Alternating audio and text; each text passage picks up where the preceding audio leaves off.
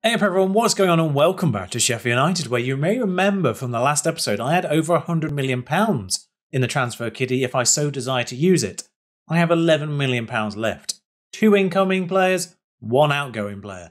We'll start with the out as we always do, and that out is the loan of Marcus Edwards to Marseille. Hopefully this one is actually wanted by Marseille. Oh dear. But it's a player who hasn't really lived up to his potential in my opinion. 2.5 stars, maybe 4. Never really been too great for us. 6.8 I think is the average. Not bad, but not great either. He's got a lot of great stats. His physicals, I now realise, some of those physicals are really quite poor. 10 stamina, 10 natural fitness will be a hindrance in his later career in particular. But he's had a good start over there at Marseille though. 7.4 in 2 starts. Has got injured again though, which bizarrely, he's not injury prone according to his profile, but between him and Gallardo, one of them was always injured at any given point last season.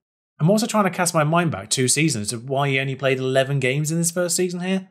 I can't remember why that was the case. Injuries maybe, but doubled his output the following year. 5 goals, 5 assists, 1 player of the match. Not worth over 100 grand a week though, in my opinion, and that's what he wanted. So unhappy player out on loan.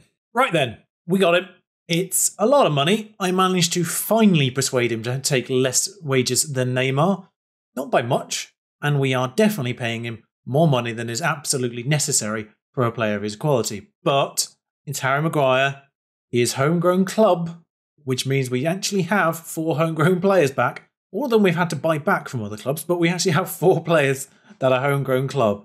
Ramsdale, the backup goalkeeper, who I did actually tie down to a new contract. Eventually, he got over himself. Maguire, of course. Kyle Walker at right back, and Dominic Calvert-Lewin up front. So there is actually a 5th one I completely forgotten. That was David Brooks. I did consider it with the outgoing of Marcus Edwards, but I think we've got enough. I swear I actually had a bid accepted on David Brooks, and then it just never materialised as a contract. I don't know what happened there, but well. Harry Maguire, homegrown club. The attributes speak for themselves. He is an elite centre-back, no matter what people will say. 30 years of age. We've got a few years of him. Just under £40 million. I think we had a really good deal there. For an English player of that quality, just in general, just under £40 million, I think is a really good deal. Played hardball, but he's here now. Consistent, likes big games. Homegrown club. Tick, tick, tick, tick, tick. All the ticks. It's a shame he missed Neil Warnock, who retired at the end of last year, but the Sheffield project is, well and truly, I'd say complete. David Brooks, I'm sorry mate, but we don't need you. At this stage, if we sell Gallardo, I'll get him in, but that was the big one.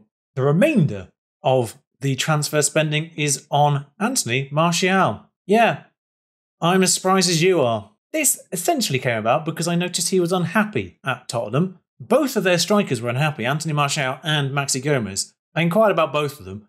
They won £140 million from Maxi Gomez, so I went for Anthony Martial, which I think is alright because he can also cover left wing if absolutely necessary as well. In a pinch.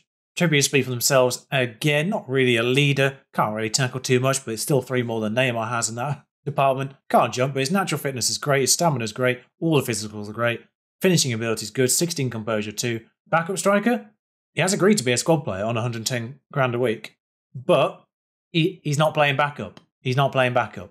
2 appearances, 2 goals, 7.15. But I don't know what's gone on at Tottenham, by the way, just to upset all their strikers, but we've profited. £47.5 million up front. There is a hefty 50 games played deal involved there, which I think might take it to 55 all total, which will keep the nice trend of going 45, 50, 55 in his transfers. At the moment, we're splitting the difference, so either way, it seems quite neat. And as for the games we played since the Community Shield, we did get immediate revenge against Chelsea in the league. That's the one to get. Brozovic, absolute banging goal. We'll get to that eventually. Then we lost to Everton, 3-0. Everton, quietly, by the way, becoming a bogey team. Had escaped my attention until we lost to them again this year. 1 win out of 7. It's not just Liverpool FC, it's the entirety of Liverpool we seem to have a problem with. At least we ended the Man United boginess last season, didn't we? Drew with them here, 0-0 in the subsequent game. 2 goals, 2 games without a goal had me worried, and that was part of the reason why we did get Martial in. Thankfully, Calvert-Lewin scored in that following game as well. His first goal in about 14 games, I think it was, so welcome back, Dominic. Didn't score in the subsequent one, but as I said, Martial did as well. 3-1 against Leicester. James Maddison with a penalty. Christian Romero getting his first goal for the club. And now we play Hoffenheim in the Champions Cup, Group B. Well, Champions League, basically.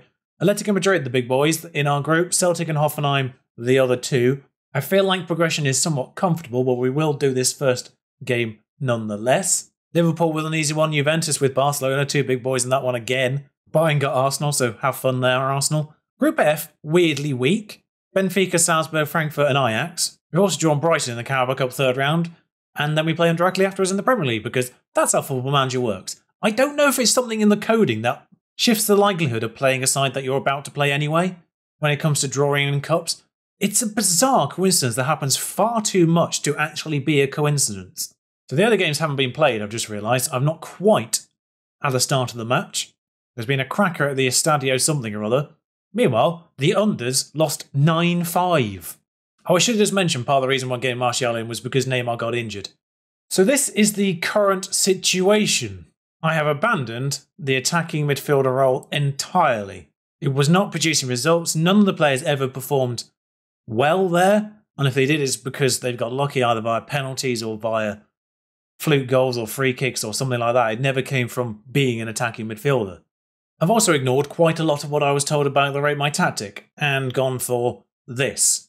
So now that Neymar is back, there's been a few tweaks. We've essentially swapped the sides of certain things. So Maddison will be attacking playmaker on the right-hand side. Neymar will be inside forward on the left, as he normally is. Martial and Calvert-Lewin both playing complete forwards. Might be a mistake. I might switch him to... Actually, I think he wants to be attacking forward. Can you let me do it, please? Thank you. Jesus Christ. Ceballos and McTominay at the moment are box-to-box and ball-winning midfielder. I'm not sure who to play there today. Brozovic and Burge will hopefully get over their differences eventually, but Xhaka in goal, Meza, Romero and Maguire. Fofana not at full fitness, and I kind of want to play Maguire. Fofana is better star rating than Maguire, which has made his wages incredibly awkward, but Aaron's on the right-hand side has 2 assists already, so fully taking on the Walker mantle there.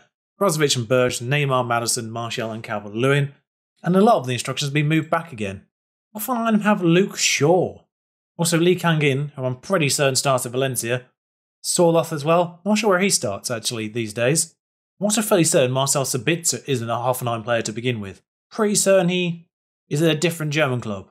I want to say Leipzig, but I'm not 100% confident. So yeah, so we line up now 4-2-2-2. That's the right number of twos. Pretty certain. Judging by Sorloth's shirt there, he must start at Trabzonspor these days. We'll see how Celtic deal with Atletico Madrid. Celtic regularly get into the group stage of the Champions League in-game. A far cry from what's happening in the real world, where they're struggling with St Mirren. Well, it's a thrilling first 20 minutes, folks. Why does this keep happening? Apart from the Manchester United match, at least all of the games in between the Community Shield and now, have been somewhat interesting. Brozovic, good. I had a minor worry I'd left it on commentary only there, but there was a highlight, so good. They are pressing high up, but Maguire on the ball. He's been booked. One thing I have done is on central defence, I've changed one of them to just normal defender. So we don't have one sort of just being regularly defending and then one actually ball playing. That was something I took from Rate My Tactic, and I kind of agree with. Aaron's maybe with another assist here. No, well challenged there. And that was the highlight. Good defensive play. I've said it before. It's nice to see it as a highlight, but boy is it dull. Can we be a little bit better in the second half? Thank you. Max Aarons and Calvert-Lewin connecting the England players. Obviously, Maddison on that right-hand side. There's a nice sort of English connection on that right-hand side now. Between Aarons, Maddison and Calvert-Lewin up front. Calvert-Lewin, close.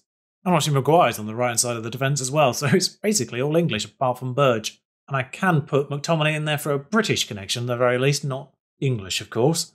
Can we, do something, though? I'm just taking off my most tired players. I mean, you can probably afford not to win this, but it would be nice to actually do it. Neymar is on the free kick, as he has requested. I'm pretty certain his skin tone in game is a bit wrong there. He scored it. Makes the focus on him right now a little bit more awkward, I suppose, but there's Neymar. And Galassi, not great from him.